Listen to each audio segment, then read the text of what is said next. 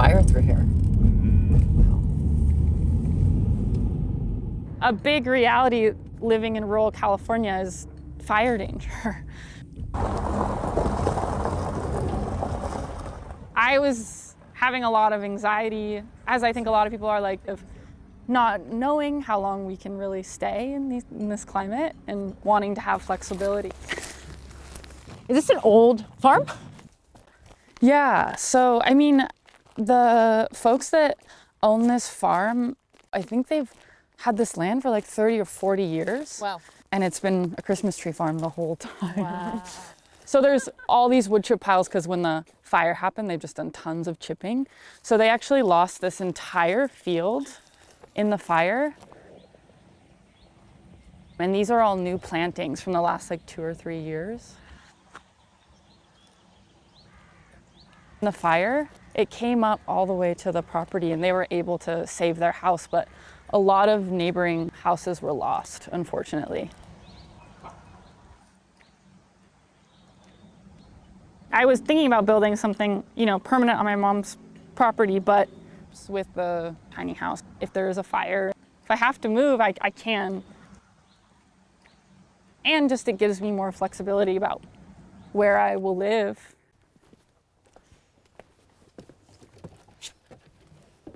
Lavender knows it's the home.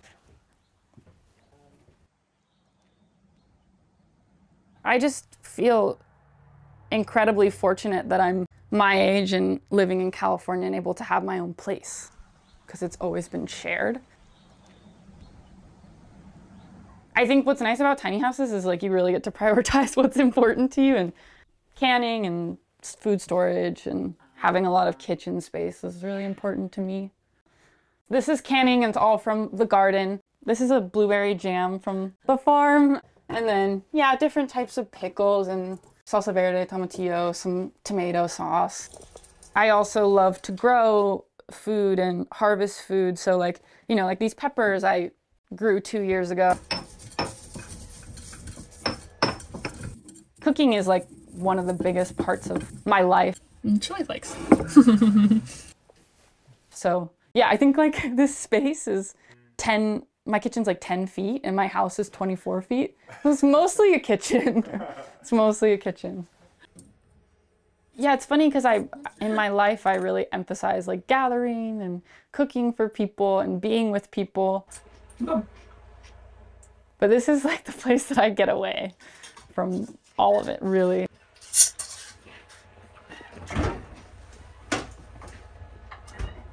And sometimes it does get lonely to live completely alone up here. I think it's like a really interesting decision to decide to live alone. But for me, it was kind of a long-term desire. It's where I thrive the most, is to live alone. I love being around people, but I think having a space that's my own is really important.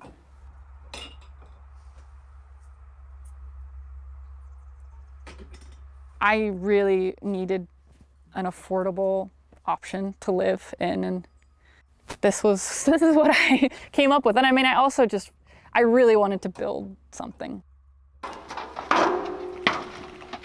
I really wanted to learn how to build a house.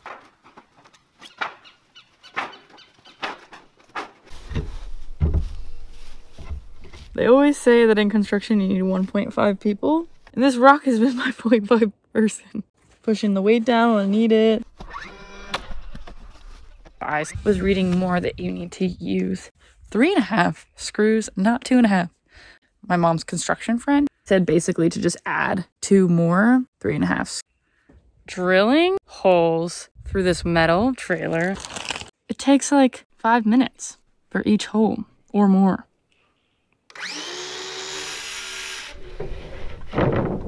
My first wall, almost done. So exciting. Not slipping at all. I've been doing a lot of this alone for so long that I just needed some help. Oh, okay. It's slipping. Keep going. Keep going? Yeah. During the build process, it was like, what can I do by myself? myself and when do I really need an extra hand. Pop, is it good? Yeah. And I think I was a little prideful doing things that I should not have done on my own. I'm excited right now for this window. Look at all the window openings. It really just totally changes the space.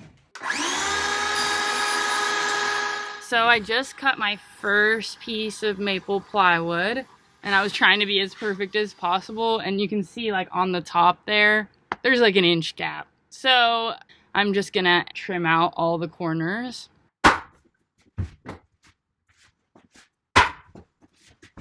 I really got in the zone. I'm starting to enjoy myself a little bit more. So today there's a really bad fire close.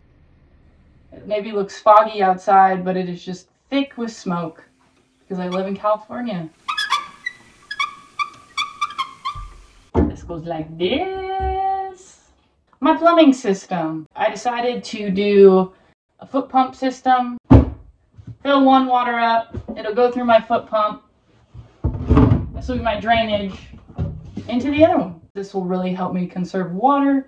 I can reuse my water. It'll already be in a tank for me to reuse it, water my plant. This will be simple for now, and if I want to change it, I can. I don't have to drill any holes. Super easy. And then my flexible hose will go like this. Hear the plane? There never used to be planes flying in this area. And now it's multiple times a day, just scanning for fires. It sometimes feels like the world is ending for sure. Yeah. And boom, there's my wastewater.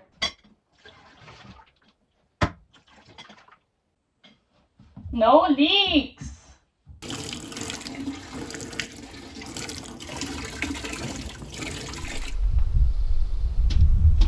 The most intense thing about this house is that each day I'm learning a new skill. I trimmed out the windows and it just looks like way more finished in here.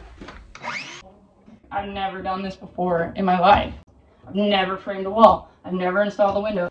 I've never installed hardwood floors. It's been just such a intensely steep learning curve. I really didn't want to use like a fat trim like this, but I'm not an expert carpenter, so I couldn't get those seams super perfect. The projected build time for this house is 6 months. To learn a new skill almost every day, it's almost like my brain can simply not hold any more information.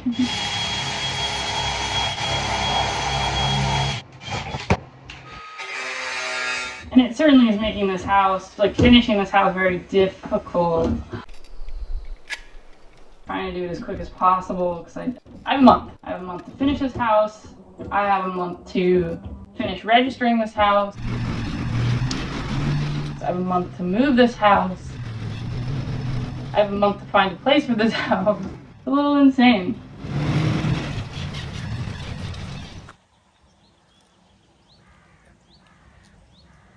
So how did you find this place? A Christmas tree farm. I mean, interesting. I know, I mean, I basically just emailed any farms I could find in the area. I mean, I just thought since there's more access to land with farms that there'd be space. And then eventually this one panned out almost like 10 months after I had reached out to them.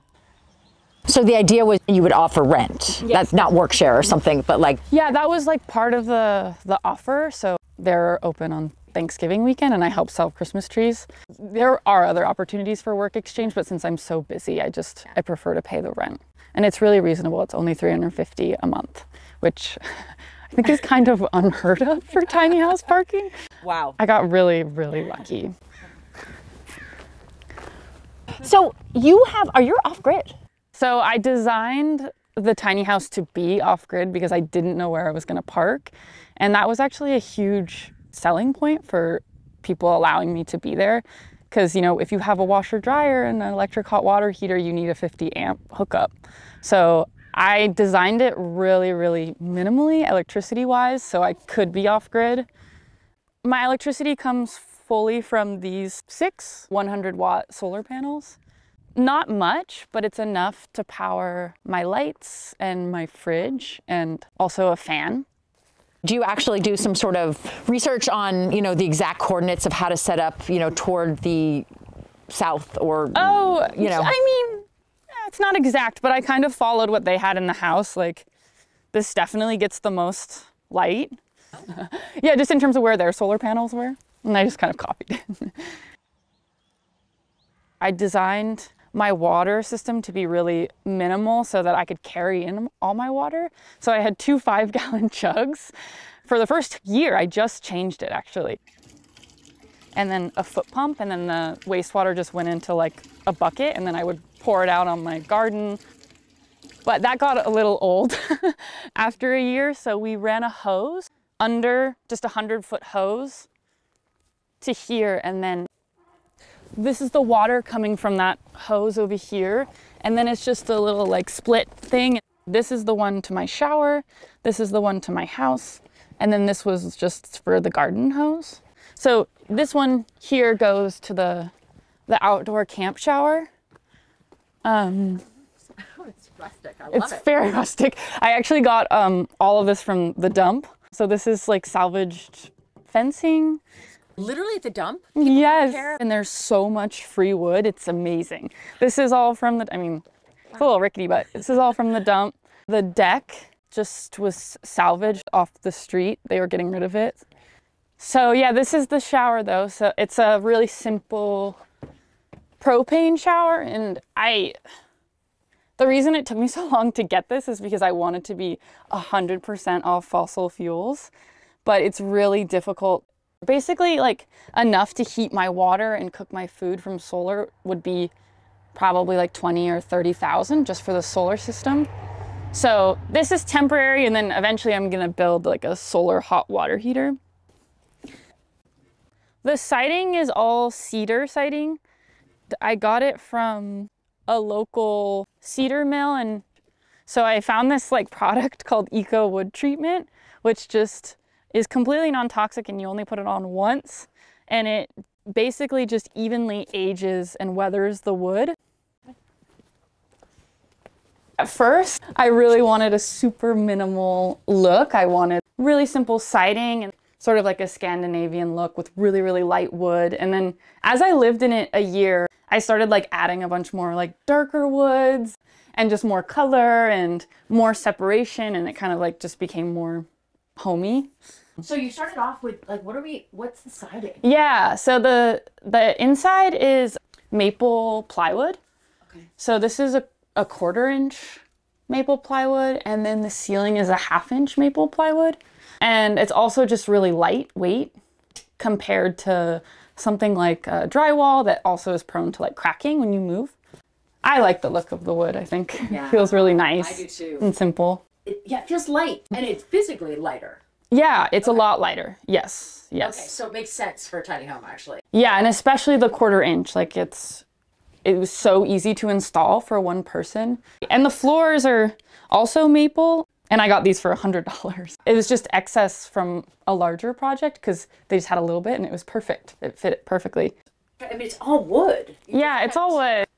Yeah, this I had a lot of help with actually my collaborator and partner. He's like a more detailed woodworker than I am, so all of this is salvaged. So this is all salvaged. This oak is old oak, salvaged. This as well. We try to reuse as much as we possibly can, and like when this, before like it was in the state as it is now, it was like completely covered in dust and looked like maybe a throwaway piece of wood. But if you just like take a grinder to it or a sander, it just exposes like its beautiful grain. Wow. And the contrast with the modern legs. Yeah, this is actually the one thing that came with me from my old apartment. And there was 8 people at this table, but they're like these legs that you can just put on any surface and then it becomes a table. So this one's also salvaged. I used like old siding here. There's so much wood. It's really amazing. And then this is just covering my solar and my battery setup down there.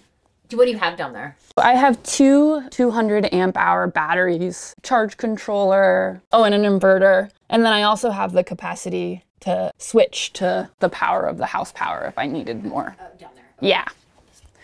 I built this so I can make it more of like a ritual to put my bedding away so that the space can feel transformed. So this is like it can be multi-purpose. So it can be a couch, but also the bed.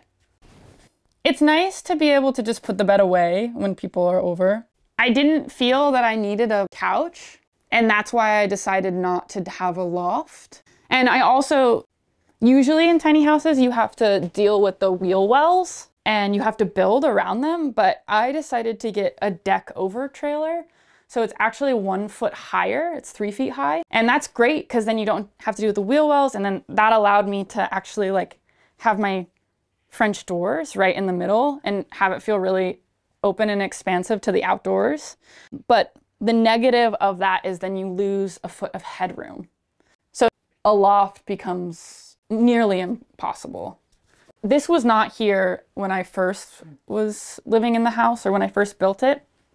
And I had these like massive shelves over my bed with all of my books. It was really nice. But the feeling of having books over your head is kind of a lot to sleep with. So I ended up taking it down, and I was also just wanting a little bit more privacy when I slept. So yeah, it's really nice. I don't do it always, but it's nice to like be able to close this in or even like halfway. It was really important for me to keep this whole space really open.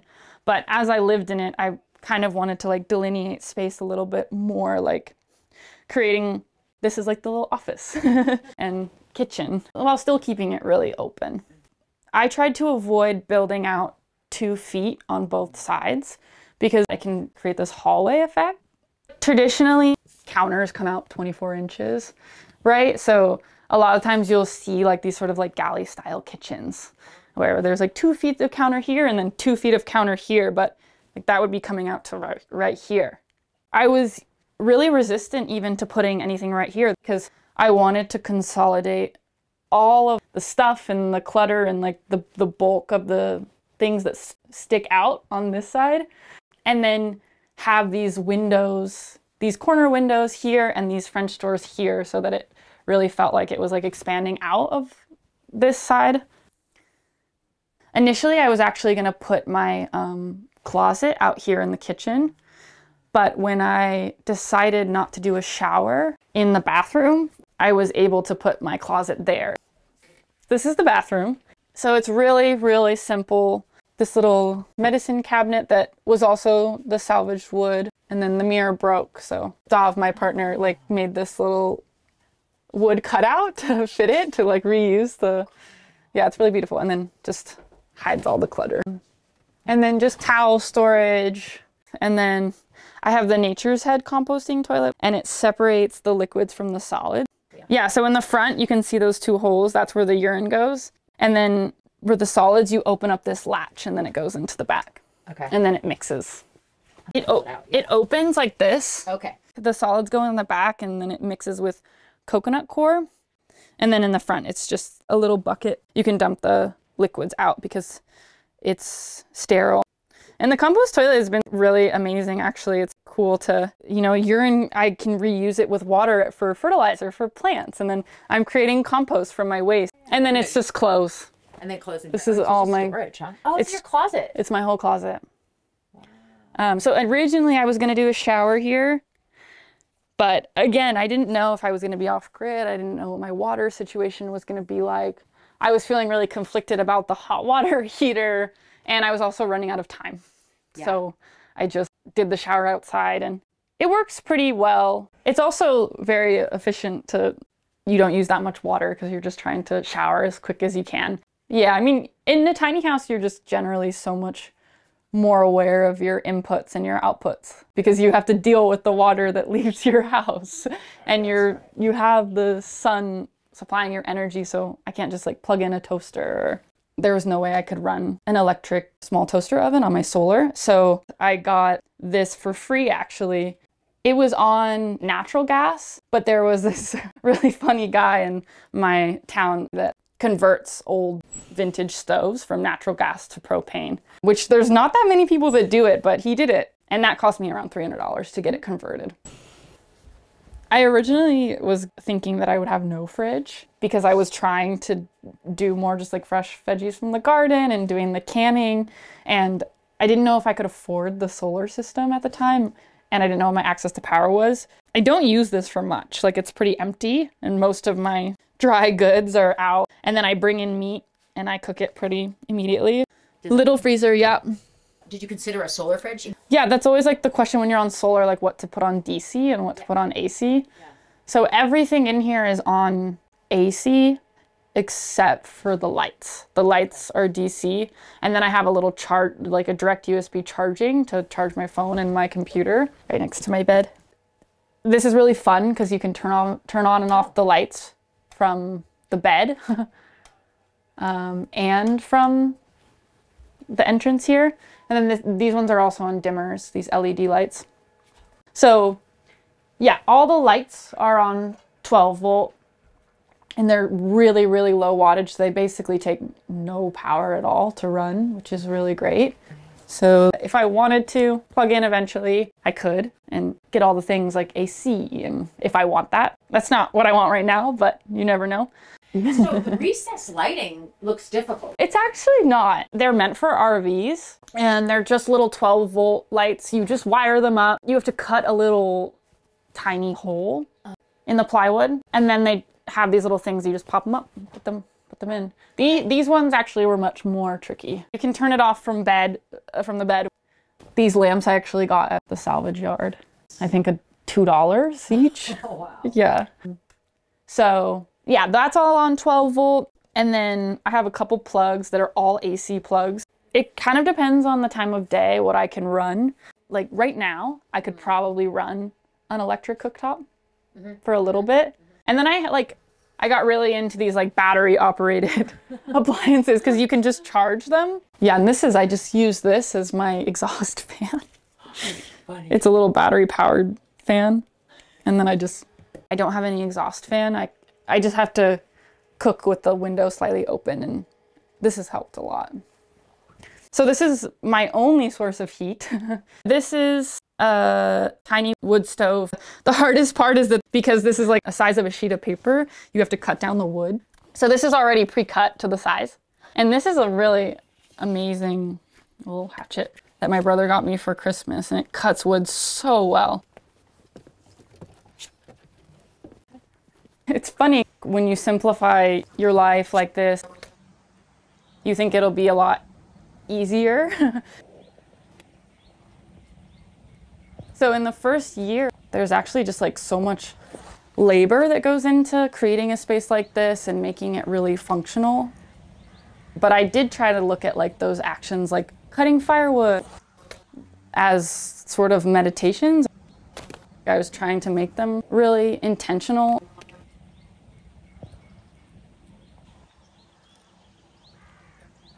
In the summer, it gets a little hot, so I installed these blinds.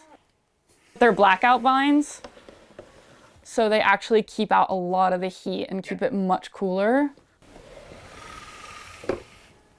This was another like last minute, really rushed thing, but it was just left over from my roofing. I really wanted to have like some copper and metal elements, which you can see like the copper piping here, and that's just copper pipe. That's it. And then my sink is just copper pipe and shark bite connectors. So shark bites are just used in plumbing where you don't have soldering tools. They're quick connections. It's really simple. You just like literally go and then they connect. It's almost impossible to get them off. You need a special tool. This is also just like a shark bite. It's used like for more hidden plumbing, but I just used it because you can get it at the hardware store for 10 bucks. Yeah, just really simple. And this is a huge luxury after carrying in my water for 8 months. It's so amazing to be able to just turn it on. And I really do think about function, but I do think a lot about aesthetics too and how it makes the space feel. Yeah, even just like My spice rack. It's very calming for me to do stuff like this. For me, if my external reality feels organized, I think it helps me feel really calm. So you really, your pantry is really exposed. I mean, it's super exposed. Yeah. Yeah. Most everything is open. I tried to have everything open as sort of a challenge to like keep myself accountable to taking care of my things and having really beautiful things. I used to make more like studio art, but yeah, we're now in this program that's called environmental art, which is kind of fitting for my life. And I think I've really tried to adopt this idea of like the living arts. And then I just wanted to make it more practical and functional and like create spaces that feel really good to be in. So yeah, I do think that like my art background comes through in this house. Yeah. But like before there was just curtains here, and it's been really nice to just like close it off. Down here is like the stuff that's like not as pretty. I have a lot of food storage, I think, for a tiny house.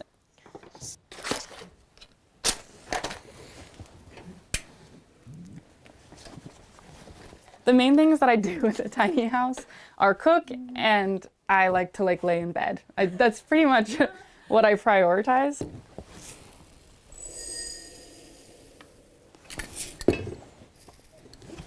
Yeah, it's funny because like it does feel, even when I'm cooking in here, like it feels like how it used to feel when I was making art in my studio, which is funny. Everything feels really intentional in this space when I'm moving around, even.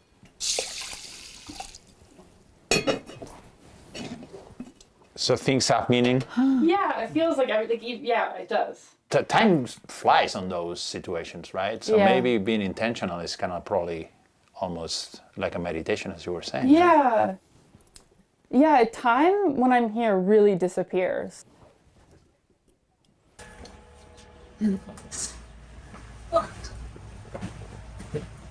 I get home at sometimes 4 or 5 usually, and I barely check the like time. It just goes really very fast. But not even fast, it just is a different type of time.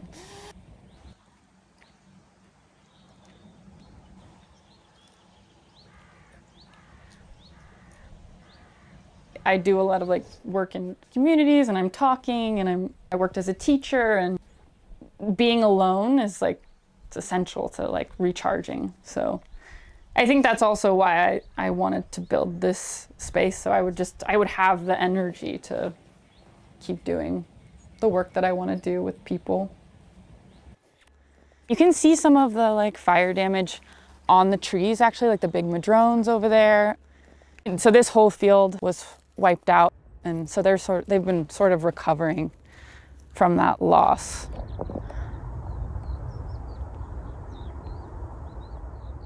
I'll always live in fear here that my home will burn down. I know that if I am gonna stay, I have to develop a different relationship with fire. But what's really amazing is in the spring, there was a super bloom this year. So these entire fields were filled with lupins and poppies.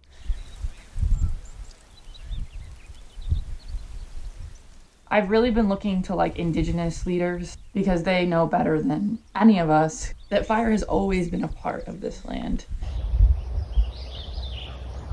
It actually rejuvenates the soil. It gives life to new native species. The difference is we've mismanaged the forests for hundreds of years. What happens then, right, we all know, are these like mega super fires. And it's terrifying. It's really terrifying. So a part of me wants to leave. Like, you know, I want to just take my house and go.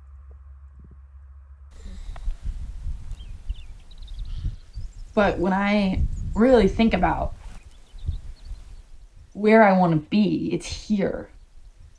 I'm trying to figure out what that can look like in this type of climate.